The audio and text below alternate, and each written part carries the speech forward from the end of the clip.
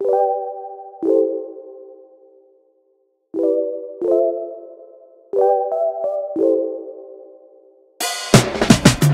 and welcome back to the Sugar Free TV podcast. It's your girl, Chili, and today we are going to be talking about something that honestly is my #1 pet peeve. Today we are going to be talking about distractions. Oh my God.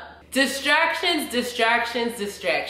You know, actually, if you're watching this on YouTube, I'm actually gonna cut to the clip right before I started recording. I literally had to pray to focus because your girl was getting distracted left and right. Cut to the clip. I don't want to hold a pillow.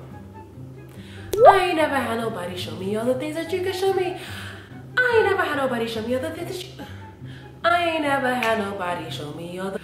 Welcome. I hate my intro. Anyways, smile for me, daddy. I wanna see you grin. How much time I got? 45 minutes. My back hurt. Hey! Ooh, okay, for real. You are. Let's get physical. Jesus. This is why I start with prayer, Heavenly Father. So really in this episode, I want to talk about a lot of the issues that I have faced personally. Obviously, we're always going to refer back to the Bible because we want to make sure that we stick to the facts and that this is not just an opinion-based conversation, right? But in the same breath, I feel as though distractions have been one of my specific thorns. Like, getting my attention and being able to stay focused has honestly been one of the biggest trials and tribulations, one of the biggest hills that I've had to fight in my Christian journey and really in life. So I feel like I really started noticing that I had an issue with focusing. I want to say in college, throughout elementary school, middle school, high school, I never necessarily had issues with focusing on schoolwork. I actually was a top performing student, and I say that humbly, and I give kudos to my father who absolutely instilled in us the importance to being focused in school, right? But when it came around the time in college, and we all know during your college experience, this is really the time where you start trying to figure out your path. You start trying to figure out what your purpose is in life. And you start trying to figure out where your career is going, right? Really important things that need a lot of dedicated time and focus. So during college, again, I didn't have issues with focusing on schoolwork per se. Not to say I never got distracted when it was time to study, but specifically when it came to #1, my purpose, and #2, focusing on the things of the Lord. So the struggle that I had to figure out my purpose was not necessarily a concentration issue, but it was the fact that I didn't know what my purpose was. And if you are struggling with trying to figure out what your purpose is, I pray for you. I pray that God reveals it to you. But I also have another episode, the last 2 episodes where we talk about purpose. So hopefully after you finish this episode, you can hop to that purpose video or that purpose recording, and hopefully that can help you to understand your purpose as well. So once I finally understood the assignments that God had called me to do, it was as if everything that could distract me was always against me. #1, let's be real, let's be raw. You know how we do it on the Sugar Free TV podcast. When you try to pray, somehow, some way, when you decide, okay, I've done enough scrolling on TikTok, I've done enough talking on the phone, I've done enough watching Netflix. This is my dedicated time for prayer. Why is it that as soon as you close your eyes, you have all types of different thoughts running amok in your head? It's like, oh, hold on. Did I take out the trash? Did I forget to put that in the dryer?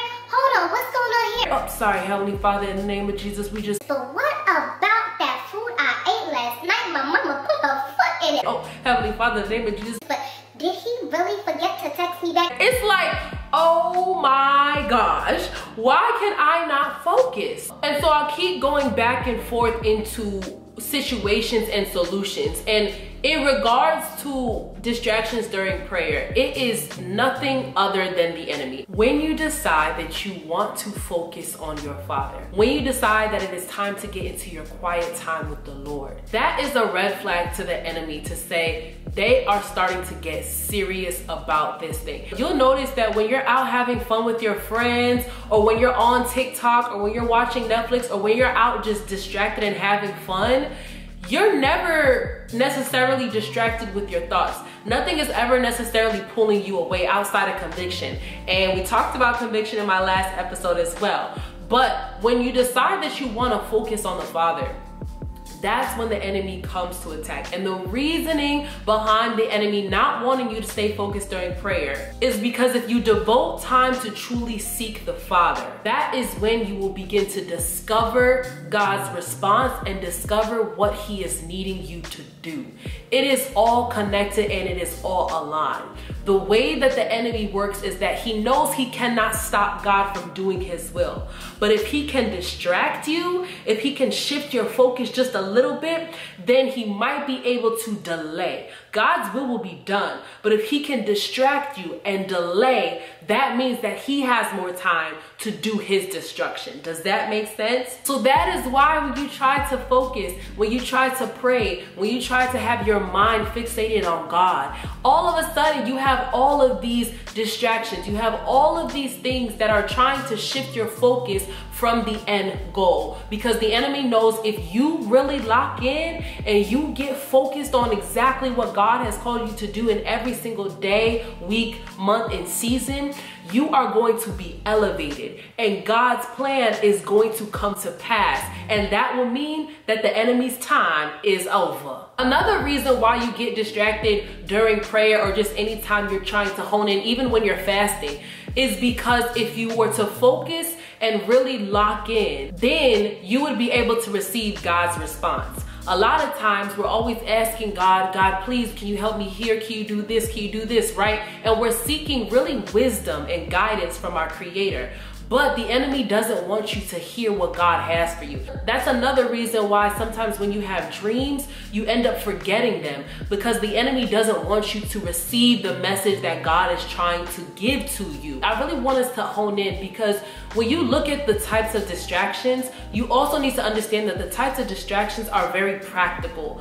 It's not necessarily like you close your eyes and all of a sudden you feel like a black covering. No. It's always gonna be things that seem very important to you, like, oh, did you remember to submit this assignment? Did you remember to tell your mom about this thing that she asked about? Did you remember to do the things that you have on your to-do list, right? The way the enemy works is very sneaky. Say you figured out what your purpose is, right? And now you sit down and say, I am going to do this one thing. It's always little things. It's always, wait, maybe you should go wash the dishes real quick. Maybe you should go respond to that email. Or look, so-and-so is calling. This is your very close friend, or this is your very close family member. You need to respond. What if they need your help? What if they really need your advice in this moment? And if you don't pick up, all of a sudden the whole world is gonna explode. This is how the enemy works. He starts to get into your mind and he starts to make me feel, again, I'm gonna talk from my own experience. Sometimes when I wanna focus, it's like all of these things start happening. And because I am a saved, no longer people pleaser, I used to have a habit and tendency to feel like, okay, people really need me, or this situation really needs my presence. So there's no way that I can focus on my goals. I need to focus on whatever situation somebody else is presenting to me. And that is a distraction in itself. When it comes to your Father's business, you gotta be about your Father's business. There should be nobody, I don't care who it is, there should be nobody and nothing that has enough significance and has enough power that it can step in front of God. And now this is what you're focusing on. No. Nothing and no one should have this much power. God should always have importance and priority when it comes to your life. Another reason why the enemy always tries to send distractions is to shift your focus from things that you're actually supposed to be receiving. Imagine if you was at a concert, right? The main act, the main event is in front of you. but somehow, some way, a brawl breaks out. And now instead of focusing on the performance, you're focused on this thing that's happening that seems very important, it seems very critical, but it's actually very negative when you think about it. And that's another reason why the enemy always tries to bring stuff into your situation like, oh, instead of looking at all of the good in your life, how about you focus on the bad? And that will shift our focus. That will also shift our faith.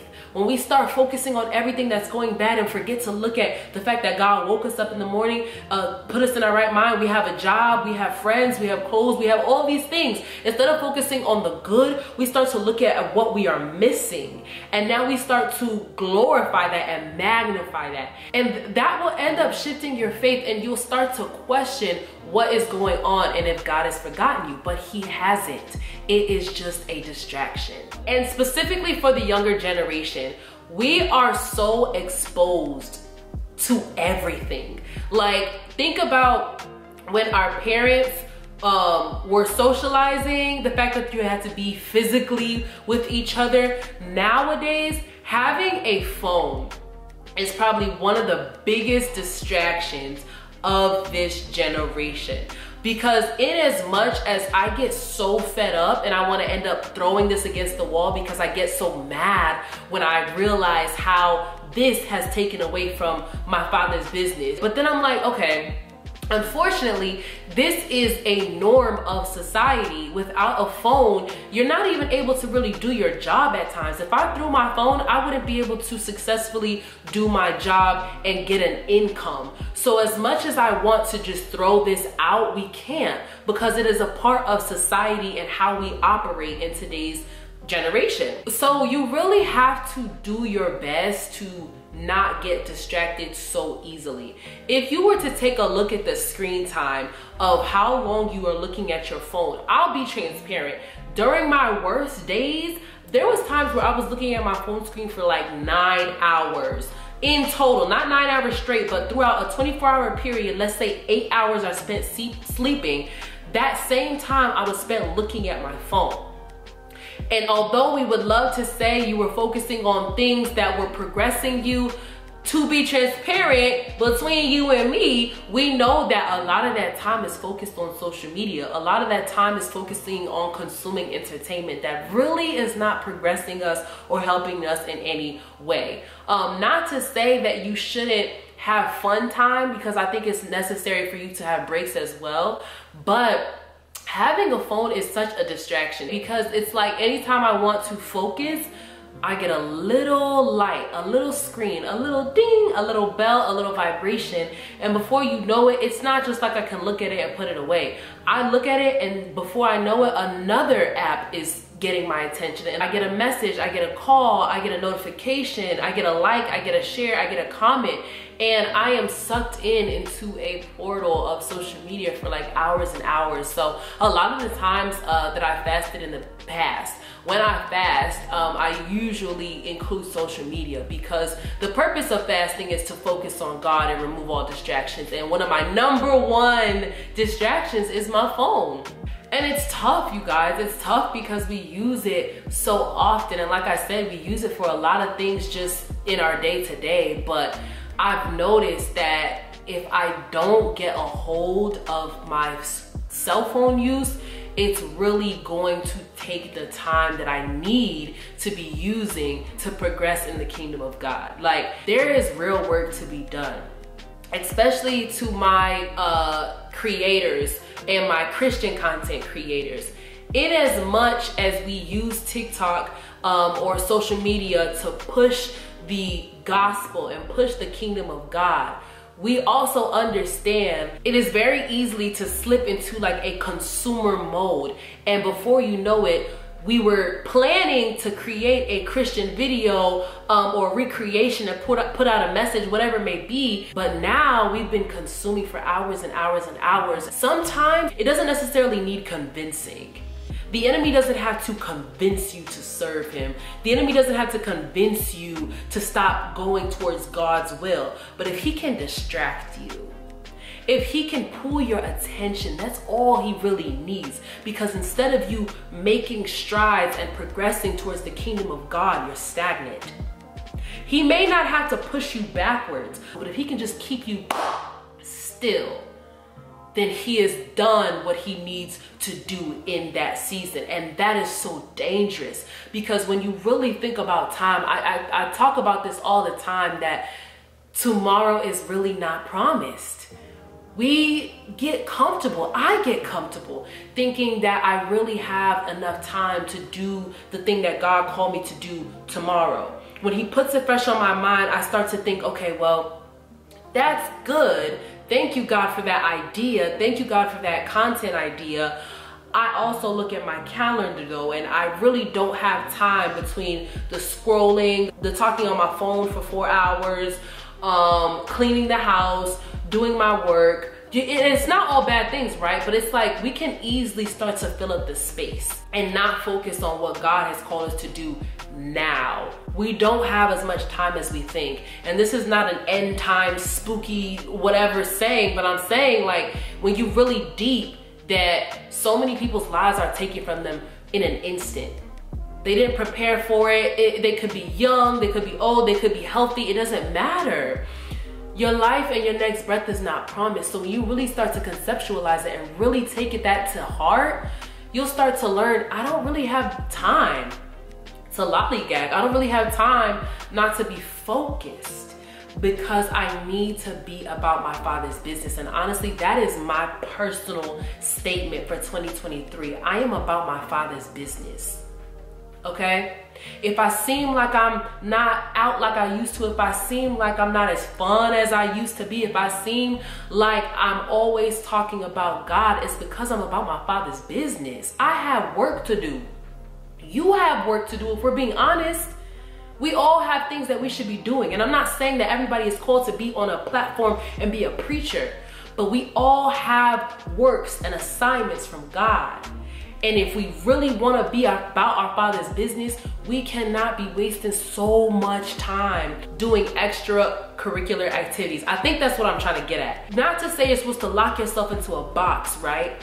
But you can't be prioritizing the extracurricular activities. They're called extra for a reason. When you go to school, you go there to get an education. Now, whether or not you were on the football team, track team, dance team, science club, glee club, whatever it may be, those are all extra. And really or truly, you're only supposed to do those if you have time. But you should not be pouring all of your energy, all of your time into an extracurricular activity and you're leaving the assignment with dust. That is literally what a lot of us struggle with, is focusing so much on the things that really are not that important. I say to myself, and I say this to you, think about your last year. Think about last year, 2022. Think about your goals, and then think about what you actually ended up focusing on, quote unquote, prioritizing, right? When I think about my last year and I think about all the goals that I had, I honestly get angry because I feel like they were so easy to be accomplished if I would have just locked in. Like, I'm being very transparent with y'all now because I'm actually getting angry. I feel like if I were to just focus, really just like a week or maybe 2 weeks, and say, I don't care about anything else but this thing because I need to finish it. I need to accomplish this goal. I could have been done with so many things.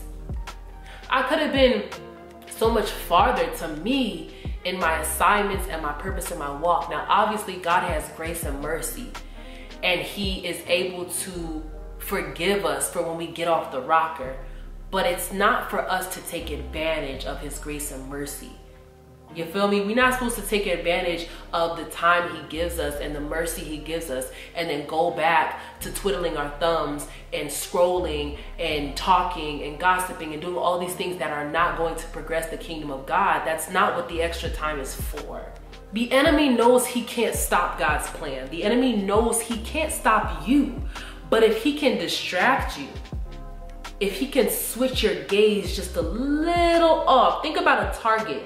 When you have a bow and arrow, you gotta shoot that thing so perpendicular, so focused, so that you can hit the target. All the enemy wants to do is switch your focus. If he can shift your focus and your gaze just a little bit, you're gonna miss. And almost is not good enough. Almost hitting the target is not good enough. Almost crossing the finish line is not first place. And I'm saying this to you, my dear friend, not as an attack, but I really want somebody to I want us to kind of wake up and to really be cognizant of how the enemy works.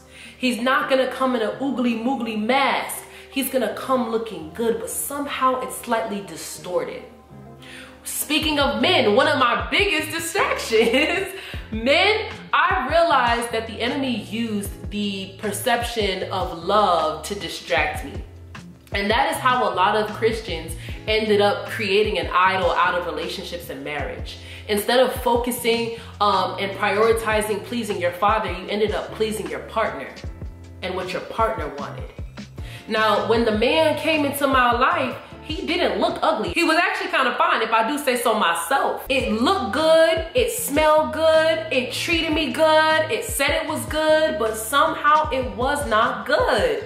And funny enough, there were so many times where I felt like God or the Holy Spirit was convicting me to tell me, Chelsea, this is not from me, this is not from me, this is not what I have pushed towards you, this is not who I have sent to you. But I, of course, ignored conviction because I was so focused on what was in front of me instead of what my father was trying to say in front of me. I was so focused on the sidelines and what sounded good, what was pleasing my flesh, all of these things, but instead of what actually the Holy Spirit was calling me to do, I was not listening to. And until you really take time to focus on what God has called you to do, until you really get angry and you start warring in the spirit to really seek your Father, it will take so much longer for you to understand what God sent and what the enemy sent. It's called a counterfeit for a reason. A counterfeit dollar bill looks like a dollar bill, feels like a dollar bill, and if you're not careful, you can accept that counterfeit and try to use it. But what happens when you get suspicious of if it's real or not? You end up taking that color pen and swiping across the bill, and if it turns black, that means that it's fake. AKA, when the Holy Spirit gets into the mix, the Holy Spirit and God can help you to identify what He sent and what actually came from the enemy. But that's the thing, guys, that's the issue. When it comes to you, when the distractions start coming your way, it's not gonna necessarily look like a distraction. It's not gonna paint across its forehead, I am a distraction trying to take you off your rocker, off your P's and Q's. No, it's gonna come looking like something that is really important or really accepting or really nice, but it's actually a counterfeit. All of the guys that was coming my way, some of them would say with their mouths, I am a man of God. Some of them would say, no, I respect your values, I appreciate your values and your walk with Christ. When in reality, once I marked them with that Holy Spirit pen, it was a counterfeit. Come on, somebody. It was a counterfeit. And you really need the Holy Spirit. You really do need that quiet time with God so that you can hear from Him. And when you ask God, is this what you've called for me to do? You need to be able to focus in during your prayers and your quiet time to hear God's response in order to know if you should keep going forward or not. So before we go, I want to leave you with practical things as we all try to focus and stay in the right lane that God has called us to be on. Number one, that phone. You need to put limits on it. If you have to, set alarms. Set alarms on your phone that says at 6 o'clock, 7 o'clock, I'm going to pray. No matter what, I'm going to pray for 30 minutes, 1 hour, whatever the case may be. Set alarms on your clock for your midnight prayers or to remind yourself in the morning, 7:30, I need to have at least 10, 15 minutes of quiet time devoted to Christ. Use this for your good instead of for your bad. You are in control of this phone. Don't let this phone have control over you. Another thing that I actually just discovered, even though it's not new, but I just started using it, is do not disturb. Don't disturb me, okay? Do not disturb actually has become one of my favorite features on my phone because it allows all of the notifications to come to a halt. You'll look down on your phone and it will look like nothing is popping. Now, once you open up those apps, you'll see all of the messages, notifications, all of that. It'll even stop the calls and the texts. And you won't really get a chance to indulge until you're ready to, until you open and actually want to click and go down that route. So I put my phone on Do Not Disturb. You should also try to turn off the notifications to your apps. So you'll only see the alerts when you open the app, but it won't have that little number that's like, come on, come on. It won't have that little notification number so that you're not distracted with that as well. Also, putting in like a daily schedule. I'm saying this from someone who's really tried to do their best to create an agenda. When I know I have something I need to focus on, I'm even looking to the left and I have a to-do list over there in big letters on a whiteboard. I put a to-do list. These are the priorities of the day. This is everything that you need to focus on. Everything else can come when time sees fit, but you need to make sure that you get through A, B, C, 1, 2, and 3 before you do anything else. I have to write it out. Get a journal, get a planner, use the reminding app in your phone, get an agenda, whatever you need to write down your priorities and keep them in front of you. To be honest, that is really, really helpful and been one of the things that have kept me on track. Another thing that you can do to minimize the amount of distractions that you have is to create boundaries. It's okay to say no as a Christian. You are not evil because you said no. So I've learned, especially in this age, I just turned 26, and like I said, I used to be a people pleaser, and I realized that it's okay for you to say no to certain things, right? That doesn't make you a bad person. So if you know that you're fasting, you need to be saying no to anything that is going against what you're trying to do. If you know that if you go out with your friends, you're gonna end up falling into A, B, and C, and it's gonna take you off of the path that you're trying to be on, it's okay to tell those friends, hey, I don't think I'm gonna go out with you guys tonight, or I don't think I'm gonna be able to attend this certain event. It is okay to set healthy boundaries, and it's not even just okay, it is necessary as the Christian that you set boundaries. A lot of times in the Bible, Jesus would withdraw. It talks about Jesus went alone, Jesus withdrew, Jesus would have quiet time, and he would literally leave his disciples and say, I'm gonna need to go onto this mountain, or I'm gonna need to pull away from the crowd, because he had to lock in and refocus on his Father's business. There was a time Jesus had just done a miracle, and all of a sudden the people were coming to him say, be our king, we love you so much. And Jesus told them, really and truly, you want me to be your king because of what I've done for you?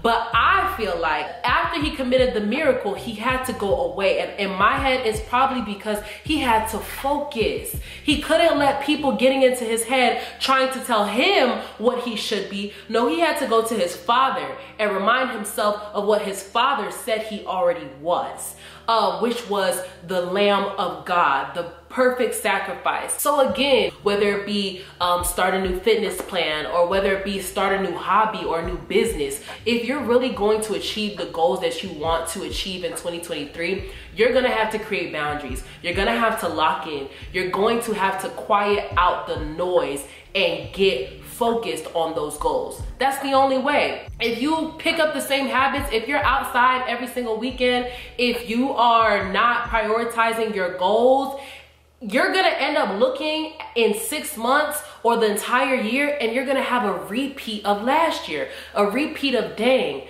I didn't accomplish this thing. I was never able to cross this off. So you actually need to create boundaries. And most importantly, continue to run towards the Father.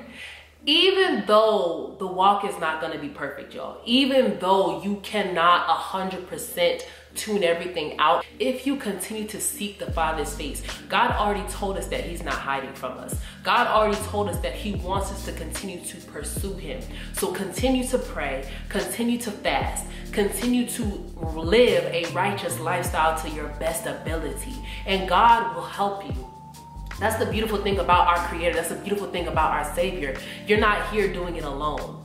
Even though you're getting upset at yourself because you feel like you keep stumbling and going backwards, you're not alone. We serve a God, we serve a merciful God, and we serve a God that wants to help you get to your next level. But you have to continue to seek his face and to seek his righteousness and to be disciplined and to be focused and to lock in as much as you can. There's a saying that says, you do everything that you can do in the natural and let God do the supernatural. So as long as you're putting forth your best foot to get locked in with God and to hone in on the will of God, allow God and rest. And remember that God is gonna help you with everything else. So I believe that wraps up this episode. I hope you guys enjoyed it. If you're watching this on YouTube, then like, subscribe, and share and comment as well. Remember that you're not alone in this walk. There's literally an army rising up. You are not alone at all.